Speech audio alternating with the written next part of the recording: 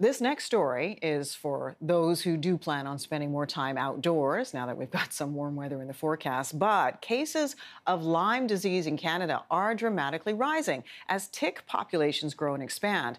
That's according to Canadian health officials who are now urging the public to take proper precaution this summer. We thought this would be a good time to bring in CTV's medical contributor, Dr. Marla Shapiro. Dr. Marla, good to have you in the studio. Good morning. How bad is it getting when it comes to Lyme disease in Canada? Well, the actual number of cases still are relatively small, but we've seen an increase. In 2016, it was just under 1,000 cases that were reported, about 3 per 100,000 people.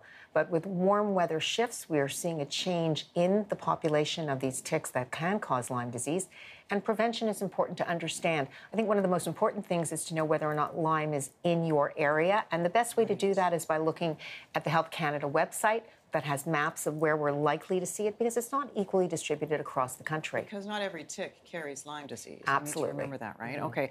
Talk about some of the symptoms, though. How do you know if you have Lyme disease? So it depends where in the course of Lyme disease. We talk about early Lyme disease, and that's typically within the first 30 days. And then we talk about longer and then disseminated, and those who are left with long-term treatments. But typically, we get fever and chills, headache, you may get a stiff neck, muscle and joint pains, fatigue, and about 70% of people will get this classic rash that looks like a bullseye, but somewhere between 20 to 30% may not get that rash at all, which we tend to think of that as the hallmark of Lyme. It's not in everybody. Well, okay, and we're showing a good picture of it right there, but you're right. Like, I had some of those symptoms last week. I thought I was coming down with the flu. Like, you don't want to panic people. I'm pretty sure I don't have Lyme disease, but what happens if Lyme disease doesn't go treated? So if it doesn't get treated early on, then it can go on to disseminated disease, both early and then later stages.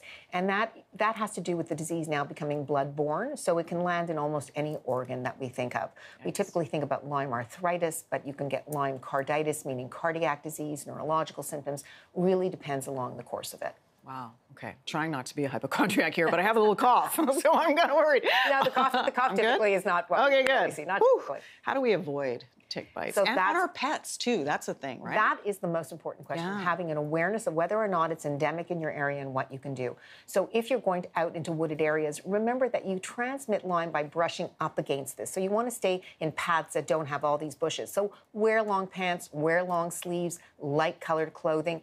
Insect repellent, really important on your children and yourself, an age-appropriate insect repellent with the appropriate amount of DEET in it.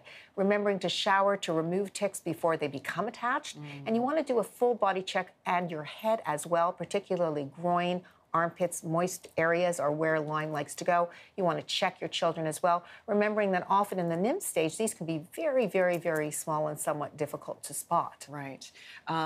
I was hiking in the woods this weekend. I have all these ticks or check marks that I'm looking at, but I didn't see any ticks, and I'm not in an area where there are ticks at this point, right? So that's the key. I think knowing that, and if you do see a tick, understanding how to remove it. How do you remove them? So there's only one way to remove it. It's with a tweezer that you grasp and do a firm upward stroke. Some people will think about putting Vaseline on the area to make it a softer emollient, and then that's a wrong thing to do. That can help facilitate the spread. So you want to grasp firmly with the tweezers, pull out, dispose of it, and dispose of the tick itself.